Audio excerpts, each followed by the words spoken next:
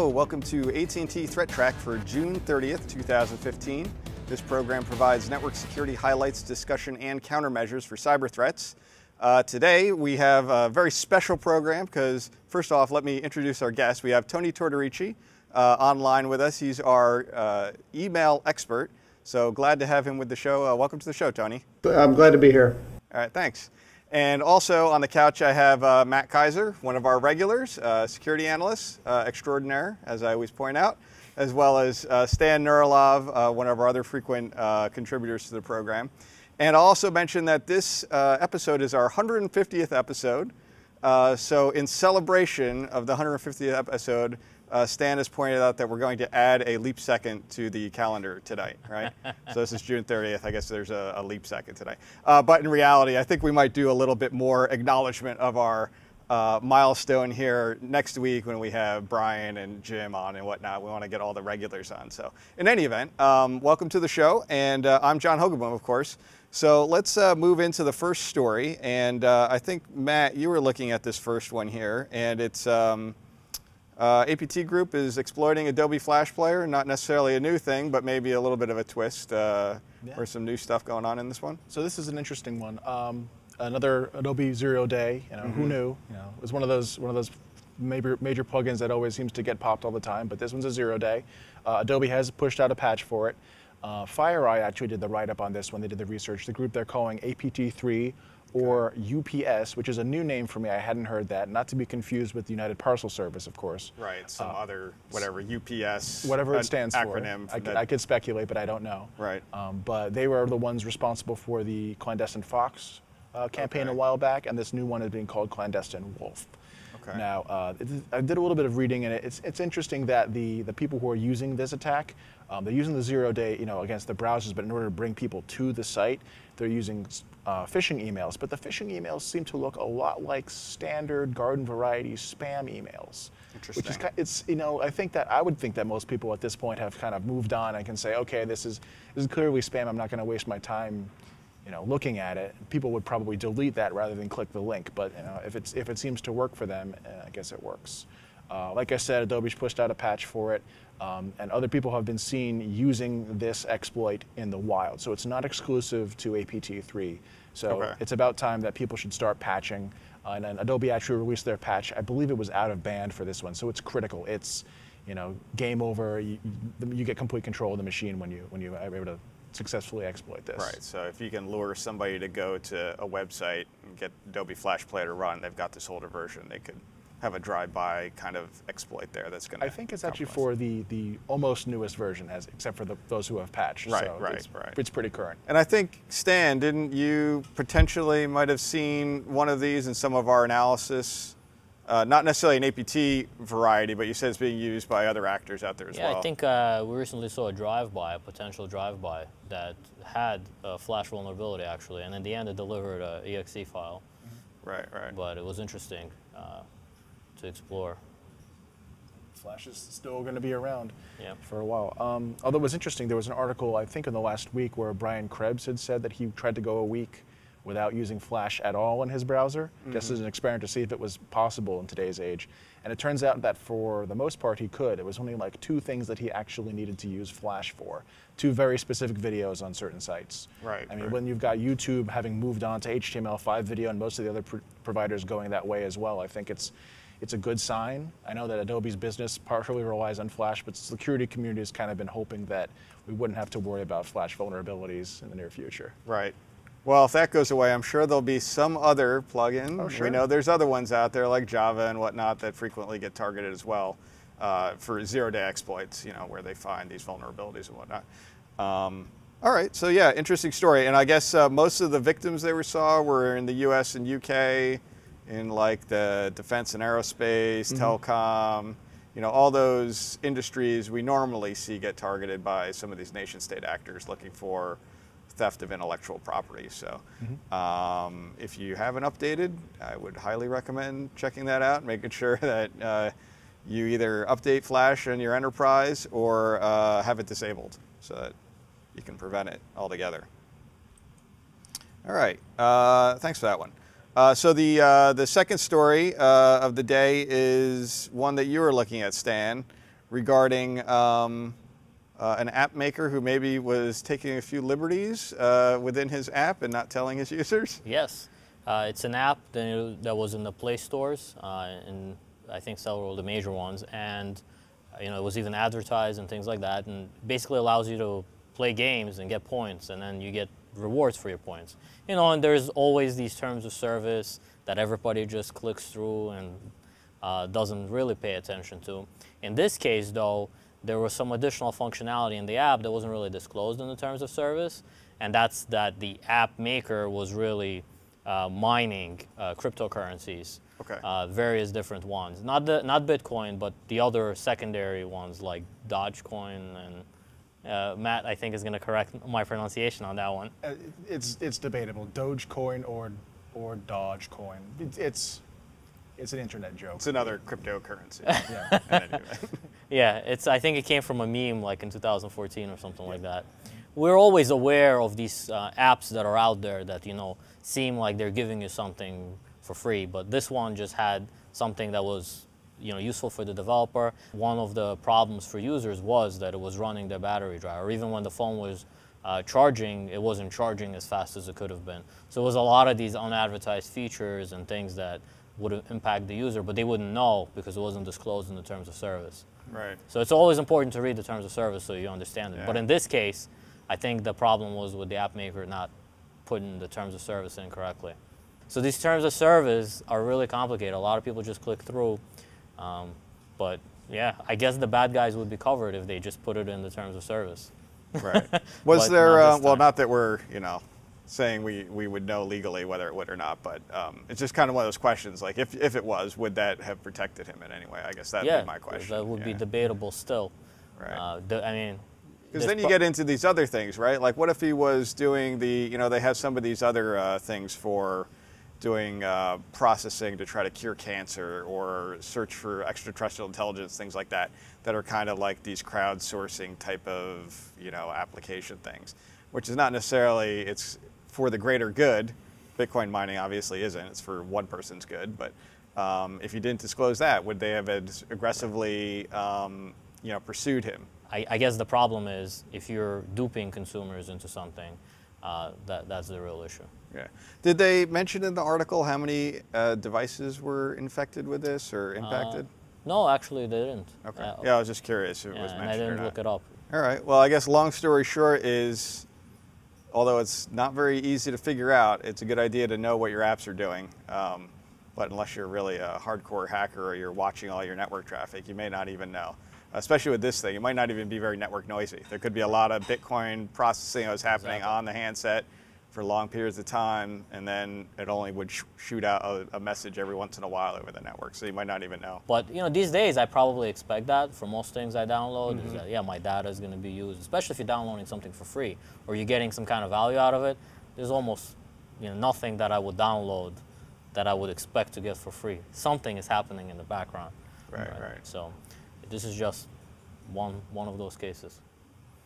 All right, thanks for that one. And so moving on, we're going to go to our ThreatTraq Top 5.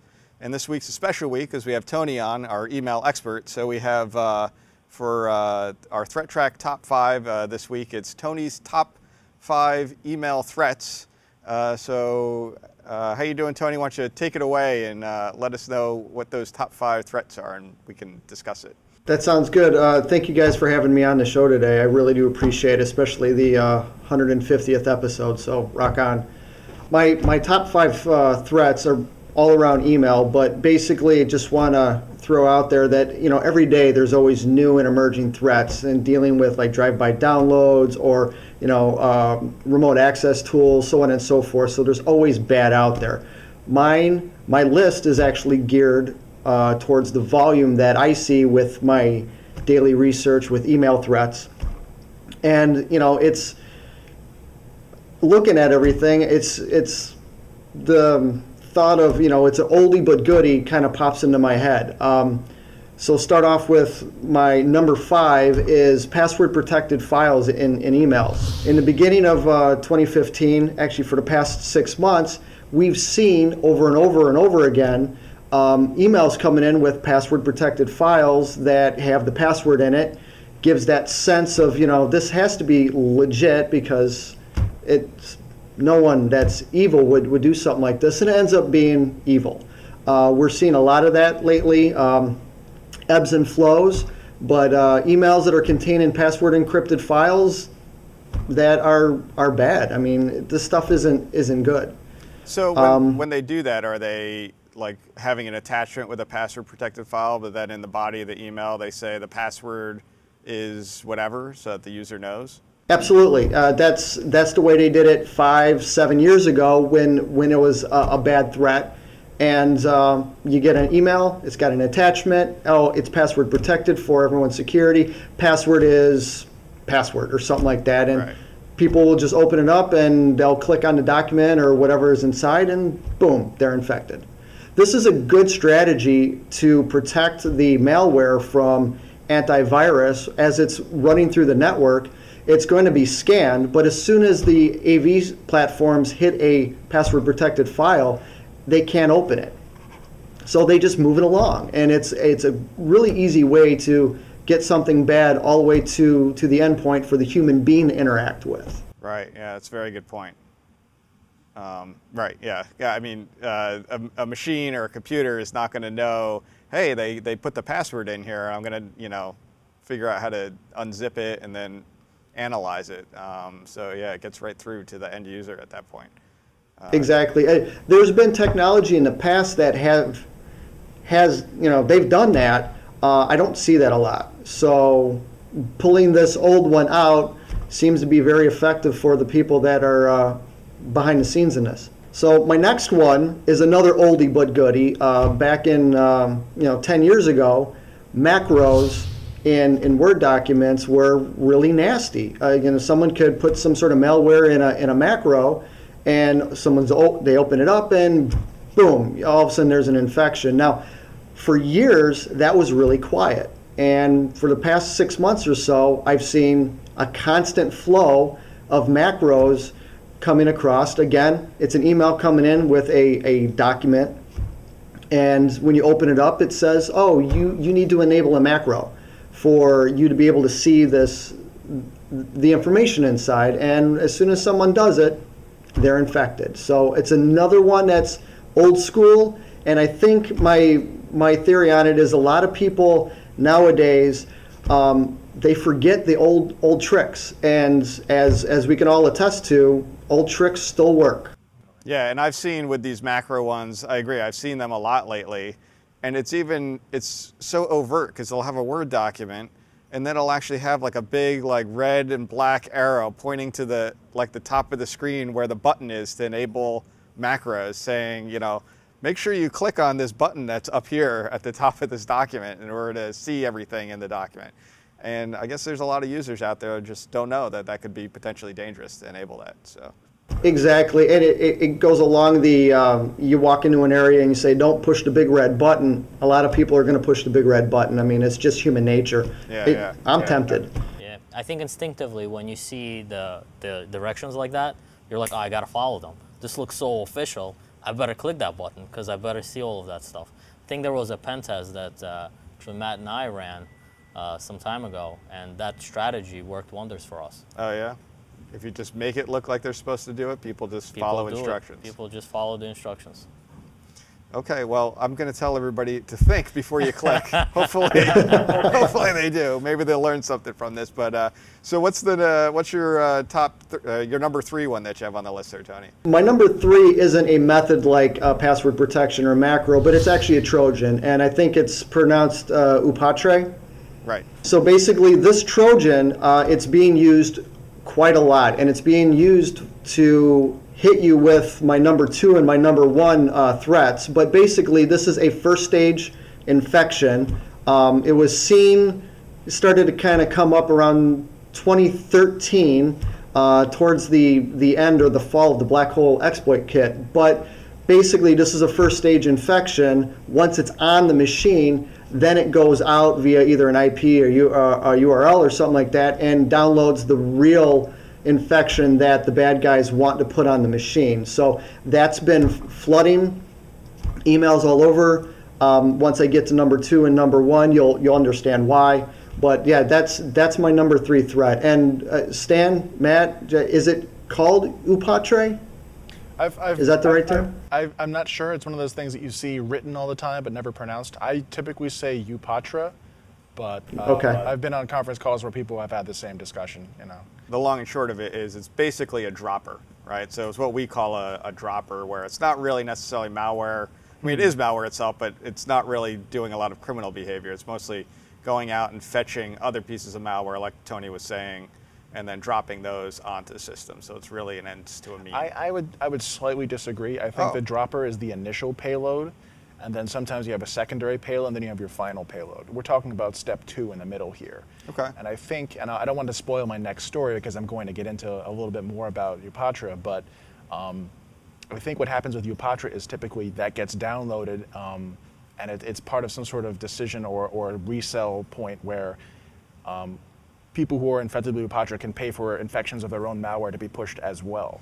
Oh, okay. So I think that's how the ecosystem works, where you get infected with this, and then someone's rented, this percentage of Uptare will become Dridex, or this percentage will become Dyre, or whatever it is. It's a business model that allows you to be able to slice it that way. All right. Well, hold off, because I know you have a story specifically on this, but let's move along. So, what's your number 2 there, Tony?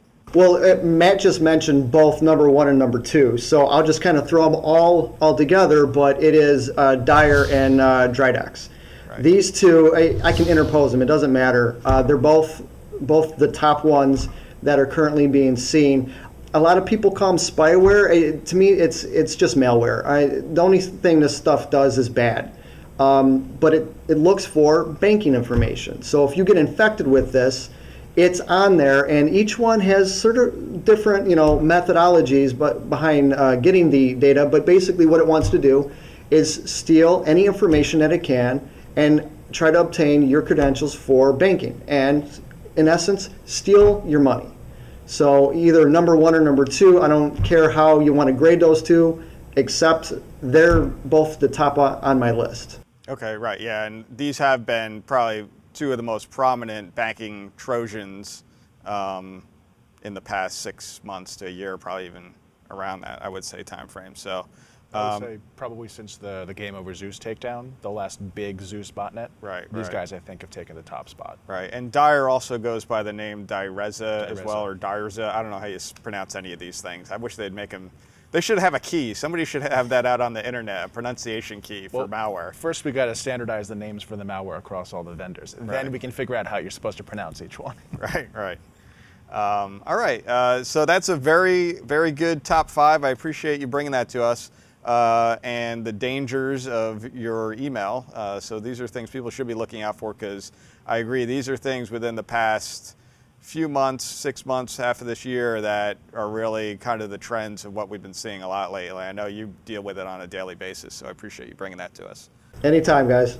Okay. The next story, kind of pivoting, or what do you call that, leading into or from Tony's story. So there's some people using hacked routers to serve up Uptare, or however we say this. Yep. So I'm going to go with Uptare. I'm going to stick with that. Okay. So great article from Brian Krebs from Krebs on Security, talking about apparently there is a new variant of Uptare, which, as we said, is the second stage payload before you get Dyre or Dridex, which is being served up. The download's being served up from infected routers from Ubiquiti and MikroTik, which are sort of prosumer at the bottom end of pro router hardware.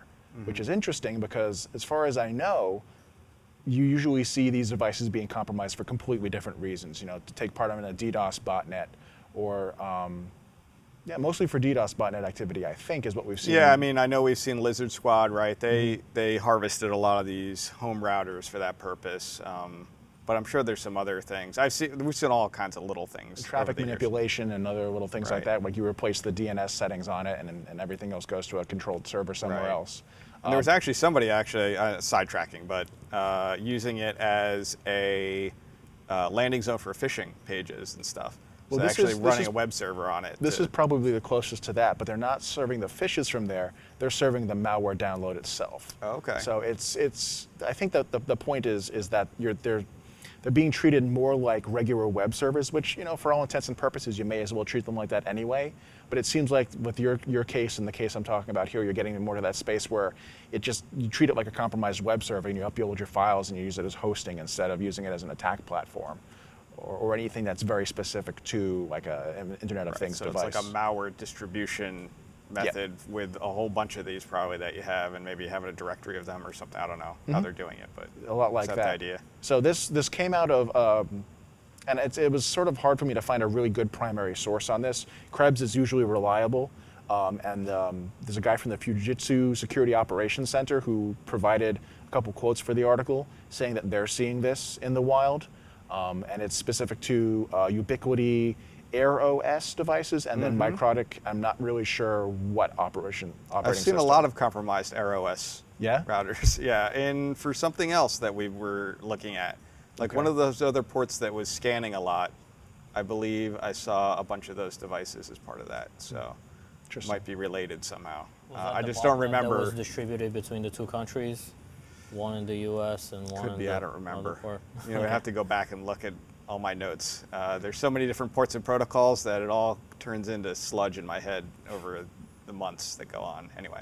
So it's not clear quite yet why these devices were compromised. I looked at the Krebs article and I found the actual, the man who was quoted, I think his name is Brian Campbell, and he has a blog as well, but there wasn't too much more detail in the blog post that I read. So I'd like to know more personally. If anybody has more information about it, I'd love to hear about it because this sounds pretty fascinating. Yeah. But in general, the steps you should take are keep an eye on the devices you're plugging to the network. Just because it's not a regular home router that we've heard about, you know, your Linksys, your Netgear, the ones that typically get popped all the time because they have default passwords. Even if you're running the prosumer grade hardware, you should be aware of this stuff as well. Don't hook it up to the internet if you really don't have to. Make sure you're not running on, you know, leaving Telnet open out to the outside, things like that. Right, or the web interface. Or the web interface. Right. In general, if you can avoid having it be managed from the outside, do that. Yeah. Yeah, it's an interesting trend. I would agree, because these devices, you know, you could do, like you said, you could run a web server, a bad guy could get on it, run a web server, distribute malware, distribute whatever, you know, it could be any kind of material could be distributed from that. And you could use it as like relay points, you know, so you could, if you're a bad guy, you could use these to have netcat tunnels and stuff to kind of hide your traffic as you go along and stuff. And the users or the victims that run these home routers may be none the wiser. Sure. Because it's at the perimeter of their network. You know, unless you're really watching what's leaving your router, which most people don't do. They're usually watching kind of inside your own network, because it gets a little tricky to do that, watching it on the outside. But so, you know, unless you're like one of us who's kind of, you know, maybe more hands-on doing that kind of analysis, most people would not know, you know, so. I wonder if there's a competition between the adversaries, the bad guys, to take control of these routing devices that are out there. You know, the one guy wants to use it for distributing Direza, the other guy wants to use it for an attack platform. Do they ever compete for the same router? And if so, like, how do they do it? That's interesting. It's like we've seen it. I remember seeing it back in the day with IRC botnets that used to have code in them that would look for the 5 other most popular IRC botnets and completely wipe them out when they found the machine, and, you know, take over that one and then chain up to their own IRC, you know, command and control. I guess that probably hasn't gone away. Yeah. Yeah, I think we've seen some families of these. I can't remember the name of the one family I'm thinking of that Lizard Squad was kind of using. It's not Darolaz or Moon or any of those IoT ones? No, it was one of the other ones. I can't remember the name of it. But I think it looked for these processes that might have been also on the system and tried to kill them. A lot of these ones, if you ever looked at these home router infections, usually when they get in there, they drop the malware binary and they run it, and then they delete it from the system. So it's only running actively in memory, and you won't be able to actually find the file on the system because it's only active in memory. And then, you know, most of these devices stay online for an extended period of time, so they don't really have to worry about it. So if it reboots, they just have to find it again and reinfect it, run it, and then whatever. So that's one of the advantages for the attacker, is that these devices don't reboot a lot like a home computer would, potentially. So they can just implant it once, and it probably stay up there for weeks or months at a time before anybody notices. but I have seen some cases where people try to either get in, delete other people's malware that they've deployed, and then try to protect it, like clean up the hole that they used to get in so that nobody else could get in and take it. Of course, most of these things, they're firmware devices, so they reboot and they're open again to the next person to go. Yeah, I'm not sure that's the case with these two other devices that we're talking about in this case. No? I wouldn't say definitively that they're, the firmware only type. I think they might actually have some persistent storage. Oh, really? But okay. I should probably look into that before I make that a statement. Okay. All right. That would be interesting to find out. Okay. Thanks a lot for bringing that one. That's I think that's an interesting thing. I've always kind of been. We see a lot of these Internet of Things devices in our scanning activity reports, which we'll talk about upcoming. But so it's one of those things that it's important for people to know about and pay attention to what we're saying and make sure your devices are not exposed to the internet and open for anybody to hack into them, because it makes our job easier if it's not hackable. So on the lighter side, we're going to finish up with Stan's story before the internet weather, and I guess someone got a little trigger happy with one of these drones. Yeah, it looks like, we always hear about drones interfering with like airplane routes or firefighting missions where they have wildfires and people want to like tape or using a drone what's going on. But in this case, I guess it was a friendly, not so friendly, dispute between neighbors where one neighbor was really just on his property and flying his quadrocopter, didn't have a camera or anything like it. He just set it up and was flying in this open space. And all of a sudden, it comes crashing down. He hears a loud bang and boom, it comes crashing down. And apparently, it was close enough to the property of some other neighbor. These are big spaces though, but it was close enough to some other neighbor's property that he thought it was, he mentioned he thought it was a CIA drone or something like that, a surveillance drone, and he shot it down. I mean, even if it was one, I don't know that you'd be able to shoot it down. I'd probably be a little scared to shoot down like government property. And they had just this dispute. It was actually interesting because I think it was on Ars Technica. They actually have the email exchange that went on between the two gentlemen. And it's interesting just to read the way they politely communicated back and forth who would pay for the damages. What was interesting though is when they went to court, the guy whose drone had been destroyed was using GPS logs from his device to prove that the device or this helicopter wasn't really ever on the other property, and so the other neighbor was potentially liable for these fixing it up, and shouldn't have shot it at all. Right. I would suspect even if it was in his neighbor's airspace, discharging your firearm at something, I don't know. I have a feeling that I don't know. Maybe it's because I'm in New Jersey and we live so close together. But I would suspect that might still not be a good justification. I think you probably still have to pay for the guy's drone. Yeah. The other thing I thought was interesting is he thought the CIA had a drone following him. Just the fact that if that's really true that he thought the CIA was following him, then I'd be like, well, what are you doing? That you would think the CIA would be so interested in watching you. So that's a little, I don't know. Yeah. And who shoots down the CIA's drone? Yeah, why would you shoot down the CIA drone?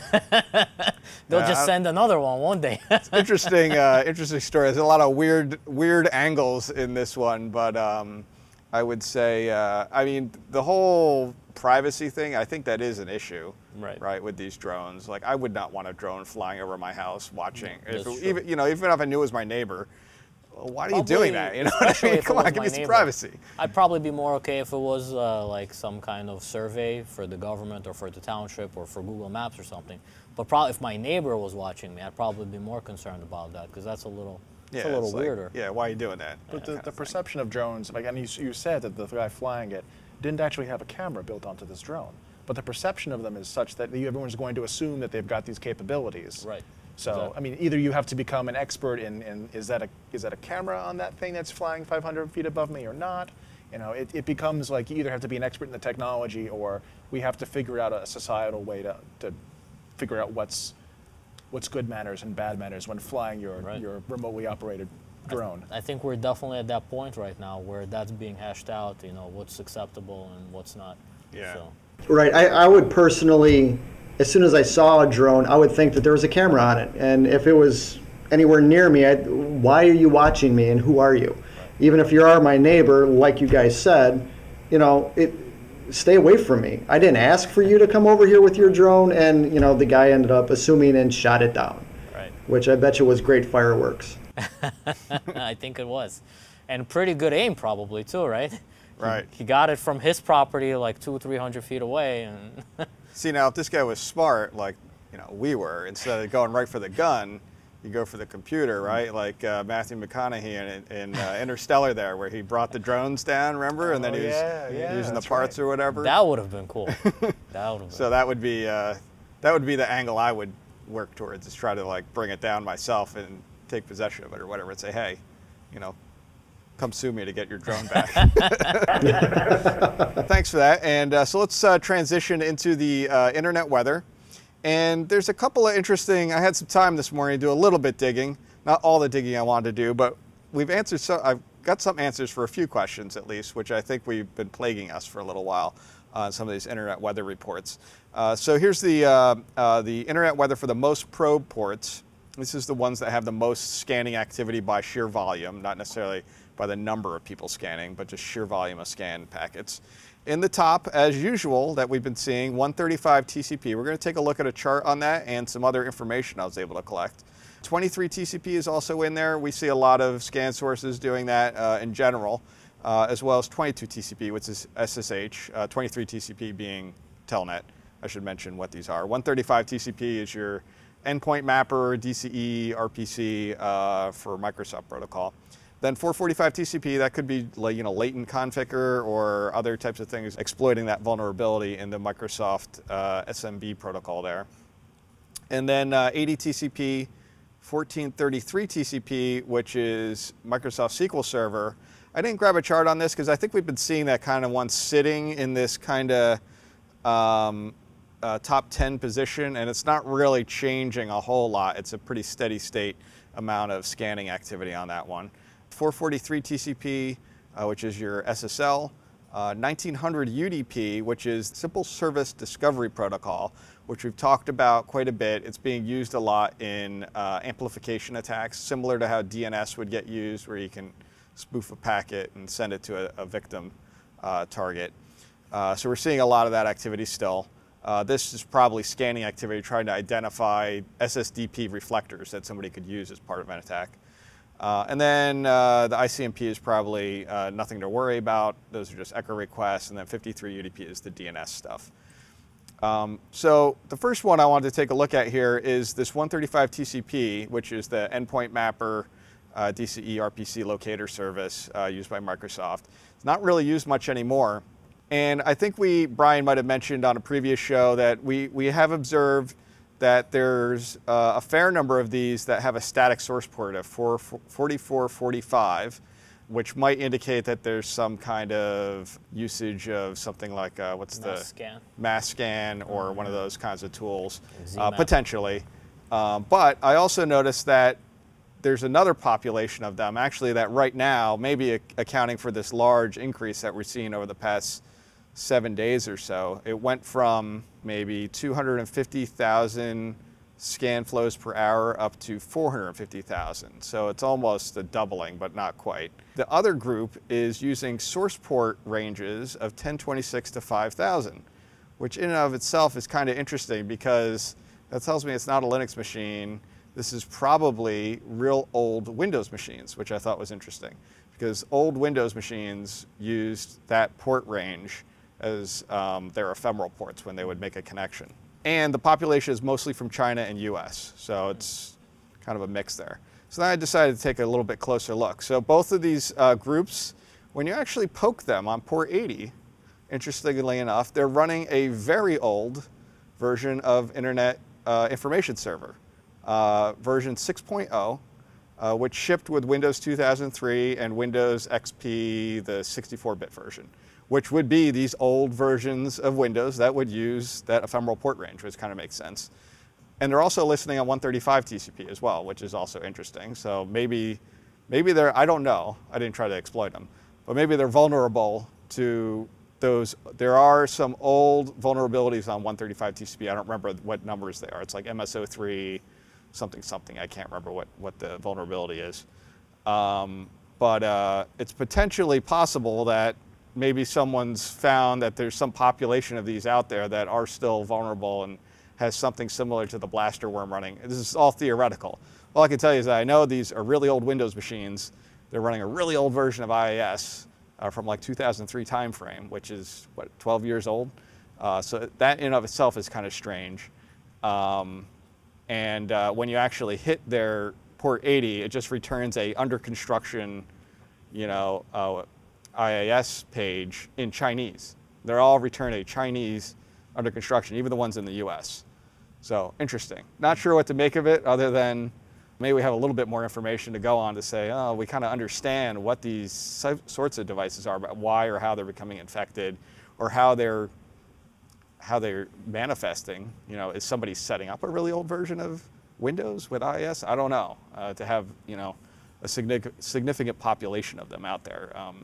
I wouldn't say it's like super significant. I'm not quite sure if I got a chart on how many devices we see, but it's probably like less than 500. So it's not like a giant population of them, but they're doing a lot of scanning. So the same 500 are scanning basically across the internet, finding more? Like everything from 1 dot whatever up to 255 dot whatever, 254 dot whatever. Wow. So kind of interesting.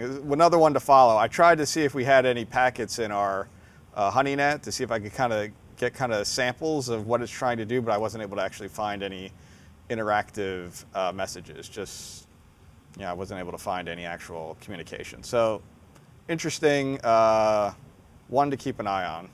I'm not quite sure what the motivation or what's behind it or why they're using this, or if this is, I don't know if somebody's setting these up like this or if somebody found a bunch of these old Windows machines sitting out there. They do happen to sit in very tight address blocks. So you'll see like at some internet service provider, .10, .11, .12, .13, .14, .15. They're all the same kind of machine all doing this. So that is a little strange too. It'd be super weird if it was like, because most internet worms never really die. There's always like a small population somewhere that never quite gets cleaned up.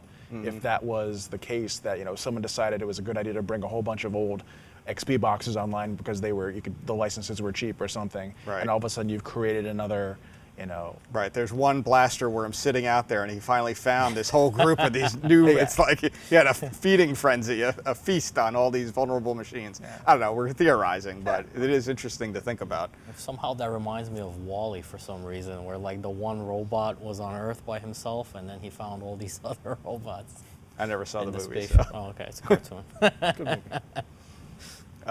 Okay, so I wanted to point that one out because I thought that was interesting. And maybe we'll find out some more details in the future on it. But so in terms of the most sources probing, we talked about 23 TCP Telnet that's at the top, that's been at the top for a long time. It's a lot of these IoT, Internet of Things type of devices, home routers, like we talked about, get compromised, and they start looking for more devices on 23 TCP that they can compromise. 445 TCP is your SMB, 27015 UDP, that is gaming. That's probably going to keep going up now that we're in summer vacation mode. All the kids are home and they're playing games. So Steam Summer Sale. Oh, Steam Summer Sale. That's it. We'll see if we get to the number 3 position by next week, right? And then this 9101 UDP, which we've been talking about for probably a couple of months now, maybe at least a month, I think. And we're going to take a closer look at that one as well. Some of this ICMP I think is probably not really security relevant. And then the 17788 UDP, also in the top. I want to do a deeper dig for next week's show on this one, because I'm going to show you what I did for 9101 UDP. And then 1900 UDP, again, that's the SSDP reflection type activity going on there. So the 23 TCP chart, I pulled a 180-day chart here, so it's basically half a year. I did that because I wanted to show that even though it's in the top position, the telnet scanning that's been going on in terms of the number of sources involved, it's not nearly to the point that it was back in the early part of the year, 2015. So we were up around 150,000 scan sources at the peak here, whereas right now we're kind of hovering around 60 to 70,000, about half of that in terms of a peak volume. So it is still a lot of scan sources. That's a lot of scan sources for us to see. That's why it's in the number 1 position. But it's not nearly as bad as it was before. Not to say that I'm going to diminish that I don't want this, I'd like it to go away, or I'd like to figure out how this can be solved, because I know they're up to no good, these scan sources, but it's not as bad as it was. What's the low point for those scans? I can't see the dates. What's from here. The low point for the, because there's a trough in the middle where it looks like they had a small number. So down in the middle here, like in the March to early April time frame, maybe. Okay. There's a trough. I don't really have any accounting to explain that, other than maybe whoever's running this was just busy with other things at that time, and they just kind of let it kind of die off, and now they resurging it again. I don't know. I don't have an explanation for that, but I'm trying to think of reasons why people would be rebooting their routers in the March to April time frame. Oh, that's a good point too. Yeah, I don't know. It could be related to that as well, but I don't know why that would be either. That's it. We're going to have a national holiday. Yeah, reboot National your router Reboot Day. Yeah, that would be. You know what? That would be interesting if people actually followed it and they did it. I bet you we'd see a major change in the profile of scanning traffic. That's a very interesting day. We have to see if we can push that through with Congress or something. So then there's this 9101 UDP stuff, which is officially an IANA registered with Bacula Director. I can tell you this is not Bacula Director. This is distributed hash table BitTorrent traffic. We've been talking about this, that we've been seeing basically since it looks like May 30th. Before May 30th, we saw no scanning whatsoever on this port. And then it started to really creep up to the point now that it's, what is it, around 6,500, so around 6,000 to 6,500 scan sources. Not nearly as bad as Telnet that we were just looking at, but still not insignificant. And my question is what are they doing? Like, why all of a sudden 9101 UDP? I did get a chance to, it's also mostly from Thailand and the US. I thought it was interesting that recently, I think some of this, the larger surge that we've had recently here is contributing a lot from Thailand. I didn't go back to the earlier to check it, but I can tell you right now, there's a lot of Thailand devices involved here.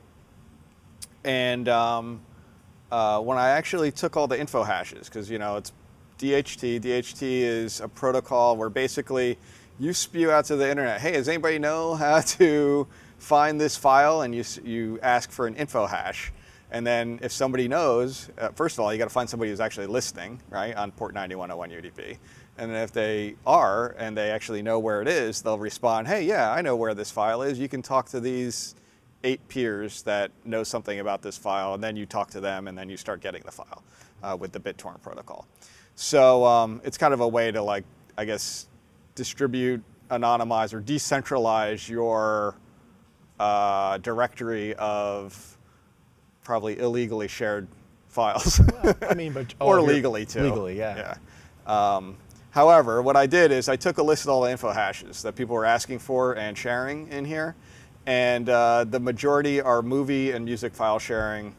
So I kind of attribute this now to be benign stuff. I didn't write down all of them, but there were like TV shows and certain music and some other explicit type of file sharing going on. But that would not be abnormal for BitTorrent. So, you could take those info hashes, go to like a BitTorrent tracker, and look them up and see what those file names are. So I did that real quickly. I took like the top 30 and just kind of figured out what they were. So, so I thought that was interesting. I still don't have an answer, like why 9101 UDP all of a sudden, other than maybe there's some new client out there that uses that as a default port or something, but I'm not aware of it. So if anybody knows out there in internet land, please let us know. A closed community where everyone agreed to use this as the port instead of for maybe evading, what do you call it? Like if an ISP decides to block file sharing activities, blocking like and you change the port number, they may not see it. Yeah. All right, could be. Looks like it's not very good at evading. Well, it's very obvious to us, right? But I get your drift in that maybe some service providers might block 6881 UDP, which is like the well-known port for BitTorrent, but they're not blocking this or something. Is there any way to tell what time of day this is? Because I'm looking at the chart, and it almost looks like they're taking the weekends off, and it's almost maybe it's in business hours, so there's something else going on. I don't know. I'm just looking at the data and making stuff up. Well, I don't know if it's about a weekend off, but you see, like the wave pattern here is really. Yeah. It peaks in the I have to look at the actual hour that it's occurring in there, but these are individual days here. So you're really seeing a daily pattern of peaking, sinking down, peaking, sinking down, peaking, sinking down again, and growing over time. It's kind of hard to see if there's any kind of dip during weekends or not, but I'd have to actually map out which ones are actual weekends on here. Well, that makes Right, I was looking at it, and the font's so small from what I'm seeing, it looked like a much longer time span, so the weekend theory's out. Yeah, no, I don't think that's the case here. I think you're just seeing kind of a daily diurnal type of pattern here right now. So I'd like to do the same kind of thing with that 17,788 UDP that we're also seeing elevate. We're actually seeing a lot more activity on that one than we are with this 9101, and we're also seeing it for a much longer period of time. So when we looked at that, it is clearly, again, DHT BitTorrent protocol. So maybe we can figure out if it's the same kind of thing happening. But still, I'd like to understand who and why they're deciding on these ports for their discovery in any event. So I thought that was interesting. Maybe next week I'll try to get a better picture together of the types of files being shared, as long as it's not too naughty, for lack of a better term. Anyway, that's the show for today. Thank you for joining us. If you'd like to get in touch with us, you can email us at AT&TThreatTraq@list.att.com. You can also find the AT&T ThreatTraq program on the AT&T Tech channel, and it's also available on YouTube and iTunes. Please follow us on Twitter. Our handle is @ATTSecurity. Thanks, Tony, for joining us, special guest this week. Also, thank you, Matt and Stan. I'm John Hogoboom. We'll be back next week with a new episode. Until then, keep your network safe.